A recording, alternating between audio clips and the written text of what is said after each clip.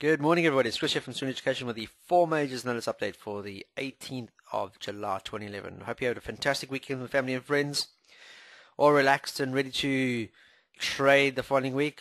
Overnight, Euro, we had some movements to the downside. Still looking pretty at the moment now. And our first target initial target looks at 1,400, 1,3900. It's going to there because we've been in the past. Let's have a look at the daily. Intermediate lower swings going into this trade. We have bounced off off a major downtrend. That's been short-lived because we saw a massive load of buying in the market, and which saw price closing higher on, well, closing indecisive, but we saw end of last week, majority of last week, seeing price action to the upside and going, not kind of making it back up around levels where we thought we would probably see further extensions. Notice, however, the price action as we speak.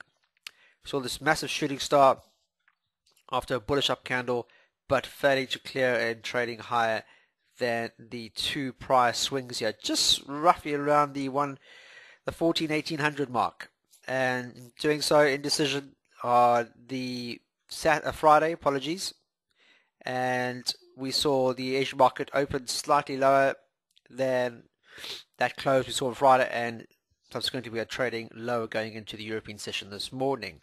So that extension there, so what I've done is I've taken the fib projection from that high point when the price started, and we've seen the bounce. Now ideally we could see these areas as our targets. Ideally back to the 1400 mark would possibly be our first time target, because we've had slight hesitation along this line for a major, well, over a long period of time, and that's ideally going to be our first target. Second target, we saw price crash through there not so long ago, back down to 13,950, which 900, which happens to be the 200 period institutional moving average. So that could be our second target. And then notice all the other targets, 61.8 at the bottom end of this. Another one here, this consolidation, 100% will take us back to the prior swing, a noticeable swing, back down at 1355, and lo and behold, one right down at 161.8, right down here at the previous swing we saw back in December of 2010. As it sees now, you can see now we are seeing a negative move to the downside. It is still stemming that a lot of people out there, institutional wise, do not seem to think that things in Euro are looking good long term.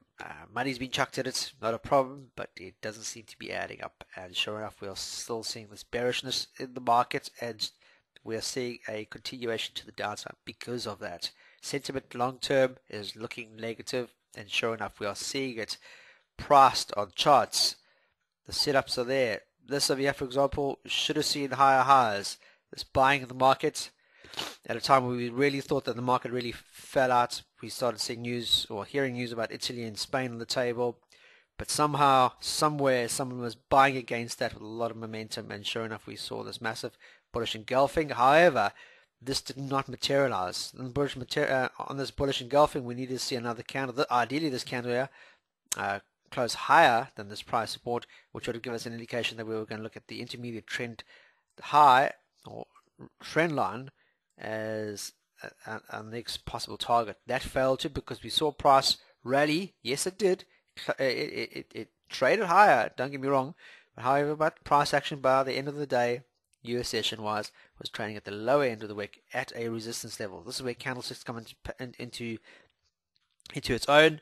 Shooting star after an uptrend, noticeably an uptrend, and these candlesticks only occur at prior support and resistance levels. They work far better at support and resistance. They don't work in the middle of trends, etc. They only work at the top end or the lower end of trends. So there we have shooting star, exhaustion candle at a strong resistance level, and sure enough, price was failed to break higher than that, and we saw a confirmation down candle from that. So looking for shorting opportunities is all you should be looking for in Euro at the moment now until further notice. And over to sterling as US dollar. like the euro, for example, we have seen this pair testing an intermediate trend recently and forming lower swings, and sure enough, we've seen price falling lower. There you go, you can see it, intermediate trend down. This pair has broken through a major resistance not too long ago, a major uptrend, and sure enough, we've seen price falling subsequently lower. Because of that, we saw a pullback and a continuation, then another pullback at a very strong support and resistance. So psychologically, a lot of people out there were looking at the 1600 as a long-term support and resistance level. It held on, moved slightly forward, or consolidated to the upside. That consolidation was short-lived because what it did was it tested the underside of a prior strong support area. There we go, very strong bounce, 2 occasions.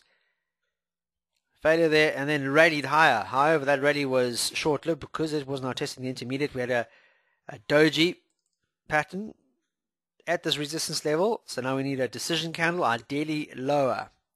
Price is trading at the lower end of the wick. It's opened lower and it's trading lower. This shooting star price actually more at the bottom end of the wick. Even though it was an up, it still closed higher up. It failed to close higher than this intermediate trend line, and it's trading below the prior swings now. So price needs to continue with that and push it lower to see further extensions lower. Ideally back down towards 1600 would be our initial target. Notice the CTC is still red across the board. We have got a blue heads up candle. That's primarily because we are cautious, playing caution to the wind, because we are trading at a long-term or intermediate long-term resistance level. This candle needs to close higher than that resistance level, breaking above 16,200 to give us indication of further upside movement, and we'll be retesting. Our first target would be the underside of this major uptrend that we've broken through recently. So down in negativity, see if we can find for opportunities. Ideally a trade lower than Friday's close, this doji at the lower end of the wick here at 16,079. Look for possible targets to the downside and look at 1600 as a possible target for this pair.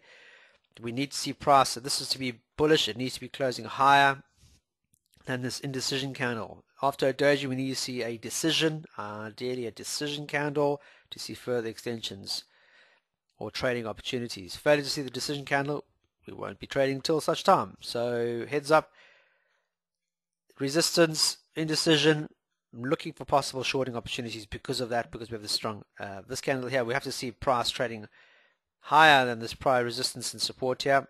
So gonna have to do quite a lot of work in order to be looking fairly bullish, because we have this massive resistance level in play here. Okay, setting level in play. Swiss franc. The US dollar against Swiss franc is the next one on the daily. Let's have a look. Well, we know that we are very much in an extended downtrend on this pair. Lower highs dictating lower swings, which dictate a downtrend, a noticeable downtrend. We've broken through price support and resistance level not too long ago, and we're trading lower. A lot of indecision going into the past couple of days, hence the candlesticks, the wicks. A lot of indecision. Open and closes are quite close together and consolidating. You can see that we have a massive down candle followed by 3 days now of indecision. A lot of price action occurring either top end or mid sentence. US dollar also going through a bit of a crux at the moment now. They're trying to thrash out in the hierarchies about trying to come up with this how would you call it, trying to extend their loan facility. The US is trading, or has borrowed as much as it can. A $14 trillion ceiling level has been reached, and they're trying to see if they can actually extend it, or how they're going to come back and start paying back all of this stuff now. And there's a lot of backwards and forwards, and there's a lot of indecision now amongst all the people out there in the States, and getting a bit hot-winded. The Democrats and Republicans in Congress trying to negotiate, trying to raise the country's $14.3 trillion debt ceiling. But is it going to be approved? Is it going to be approved? This is the question on everybody's lips at the moment now. And obviously that's the other big issue. other than Eurozone, is the US dollar debt issue. So we're seeing a lot of indecisiveness. There's also problems with Swiss franc, possibilities. There's word going around that there could be intervention yet again by the Swiss government, because they don't want to see their currency trading an all-time high, because then it affects their import and export figures locally, because the Eurozone countries will not do business with them because of the strength of their currency. So there's a detriment to that side too. So a lot of things happening at the moment now. Yes, it's nothing good. But if you look at the trend, looking at the swings and stuff like that, you'll notice that we are getting this hesitation at a support. Just a quick glimpse. It's just a support type area on the underside of a prior swing bounce. So heads up, consolidation. Ideally, a nice bearish engulfing would definitely confirm that we've seen the breakout, consolidation, and the continuation. Further to see that, then we could see a possible bounce to the upside, probably 38 points or the 50% retracement figure being looked at before we see further extensions lower. As it stands now, CCC is negative. However, we're seeing trading on the upside of the candle, and we've got the support here. So look to see if there's possibly a potential bounce. However, the more news that comes out with the US dollar and the more problems they have with the members of Congress failing to come to an agreement, then we're going to see further downside movement for the US dollar in the weeks to come. The last pair of the day is US dollar against Japanese yen, and here again, this pair had been trading in a consolidation range for so many months, consecutive months, just going sideways. Definitely a support area of some sort there, bar this intervention breakout that we saw in early April. However, you can see the price is moving sideways. Highs are getting lower. Excuse the breakout here. This is the intervention breakout for the G7 and the yen purchasing US dollars and selling its own currency to try and strengthen, but that failed to materialize. And then we had the whole crisis in Japan with the earthquake and following tsunami that raised a lot of destruction within the country. And then we saw the US dollar going back into this consolidation range against the yen, and then just recently a breakout, a very strong breakout, negative breakout to the downside. This is the filtration of all the bad news coming out of the US dollar relating to the Americans trading or trying to raise their debt ceiling, had traded their full capital, and now there was talk that there's issues trying to get that raised, or some sort of feasible, what's the word I'm looking for, way of actually dealing with it. They have two things. They can either start cutting back quite a lot, which is going to reflect negatively on the markets, or they can start raising their ceiling, which is also going to reflect negatively in the market, because you're just moving the goalposts as such, which doesn't work really well long term. So as you can see now, we've seen a slight consolidation after a breakout. It's still consolidating around a prior support here at the 78, 80 mark, 90 mark. A break lower than that. You've seen the indecisive candle on Friday, very, very small range. We're trading at the low end of the wick going into the European session. If we break lower than that 78, 80 mark, then we're going to be looking for further extensions lower. CTCs in our favor for further downside movement. So we have broken a major trend to the downside. We have seen consolidation. Are we going to see a push lower on that consolidation figure? A break lower and close lower than 78.80 would definitely confirm further downside movement, and we could possibly look at 77, because we've been in the past at the end of the long-term wick. It would be ideally our next target for this pair. So look for shorting opportunities on the US dollar, Japanese yen. Ideally close below 78.80 before we see any opportunities to trade lower. That's it for today, guys. I hope you have a fantastic trading day, the first session of the week. Please make sure that you trade with the correct money management rules. You have a decent entry and exit strategy.